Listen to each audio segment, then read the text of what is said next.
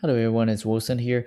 Today, let's talk about a system that has infinitely many solutions, and we are going to first solve the system using row reduction, and then we will talk about how to write down the answer.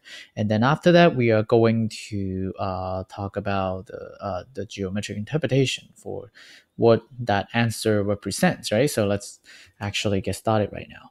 So first, we are going to rewrite the system as an augmented matrix. So the first step is that we are going to write it as we have 3, -5, and then 1. And then we have 1, -2, and then 1. So you can see that this is the coefficient matrix. And then on the right-hand side of the bar, we actually get the right-hand side of the equation. So now that's the matrix right here. And what happened is that we are going to start doing the row operations. One row operation that we induce to interchange the first and the second row. And then we are going to get 1, -2, and then 1. So I can move the 1 in the 1, 1 entry. So that's why I'm doing this row operation right here. Then we are going to get the 0 here. And then we have 3, -5, 1, and then 4. Okay, so what's the next step? Next step is to use the 1 and then we move this 3, right? So let's do that. So if we do that here, then that's a row operation that requires us to multiply one of the rows by some number. In this case, it would be -3, right? So multiply row 1 by -3 plus row 2, and then change row 2. Okay, so that's the idea that we are using here. So we are going to just copy down.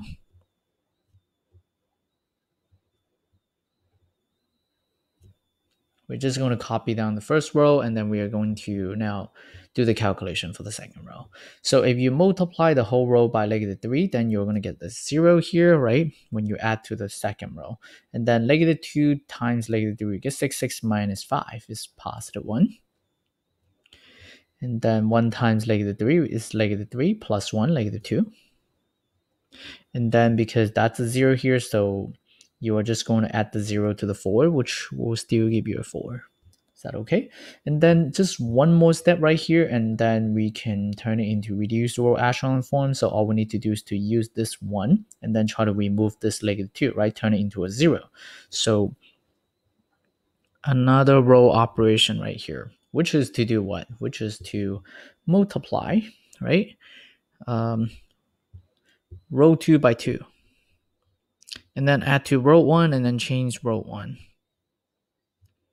So we get 0, 1, -2, and then put the 4 here. Okay, so we get 1, and then now actually we have 1 and then 0. As you can see, we take this 1, multiply by 2, and then add to that. -2 times 2 is -4 plus 1. Get -3. And then 4 times 2 is 8, right? So you just add to the 0, so you just get the 8 here. And then we can actually now go back to the system, right? We can go from the matrix to just writing down the system right here, which will actually give us x minus 3z is equal to 8. And then the other one is y minus 2z is equal to 4. Do you see that we can actually just solve for x here, solve for y here, both in terms of z, right? So if you do that, then you are going to get x is equal to 8 plus 3z, and then y is equal to, now move the 2z over, you get 4 plus 2z, right? And then z is just the z, so you can actually just come up with the answer. So we can write the answer as xyz, right? And that's equal to, so now we can write an expression for x in terms of z. So you get 8 plus 3z, and then 4 plus 2z, right? And then the z is just equal to the z. And as you can see, then you get the family of solutions. So what happened is that we can actually just try some stuff right here. For example, why do we say that we have infinitely many solutions? Because Now we have z being the parameter. Z is just any real number that we can pick to plug in, right? So for example, let's say if I pick z, okay, so if I pick z to be 0, okay, then what do we get here? Then the x, y, and z, right, is equal to, now if you plug the 0 into the z, you just get the 8 here, right? So you get the 8. And then if you plug the z equals 0 in here, you are going to get the 4. And then if you plug the z in here, you just get the 0. So this is actually a solution to that original system, right? Because you can do a quick check here. 3 times 8 is 24, right? 24 minus 5 times 4 minus 20, right? So 24 minus 20 is just what? Just 4, plus z is equal to 0. So 4 plus 0 is equal to 4. So see that those three values will satisfy the first equation. And it will actually also satisfy the second equation because we have 8, right? And then minus 2 times the 4, which is 8 minus 8. So we get 0. Plus z is also equal to 0. So you're just going to get 0 plus 0, which is 0. See that that's one solution. Let's say if we plug in another one. Let's say we plug in another one. Let's say we plug in z equals, let's say just 1, right? Then what happens? I'm just picking easy numbers. You can actually plug in any other numbers like pi or 1000, right? So you plug the 1 in here, then you are going to get another solution to the system. So what do we get here? What do we have for the first component for the x, which is 8 plus 3 times 1, right? So you just get 11.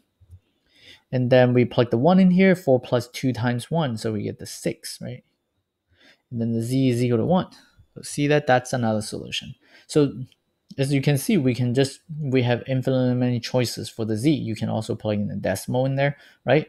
And that's really just to say that, okay, so the system has infinitely many solutions. So that's one note that I want to talk about here. And the other one is that, this is another note that we have right here, is that remember that that equation, it's an is an equation of a plane, right? So that's actually two planes that we are getting right here. So 3x minus 5y plus z is equal to 4, and then x minus 2y plus z is equal to 0. So what does that solution represent? The solution to this system is actually the intersection of the two planes. Is that okay? Is the intersection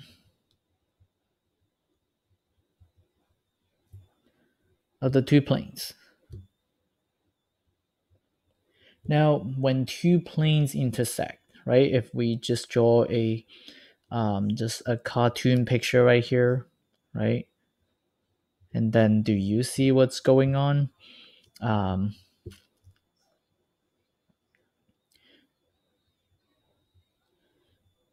So do you see that? You see that that's how do they intersect? They actually intersect in a line. So this is the intersection. So that's a line of intersection. And actually, in another video, I actually solve it using the way that people usually learn in the multivariable calculus when we parameterize this line of intersection. And what I did in that video was that I found 2 points from the system, and then I get the direction vector. And so the answer that I got in the other video, if you're interested, you can see in the description, and also you can see the little card that I'm showing this video right now, right? So the answer that I got from that one was the vector function, which looks like this. And so that was 2 plus 3t, okay? And then 2t, and then negative 2 plus t. That okay?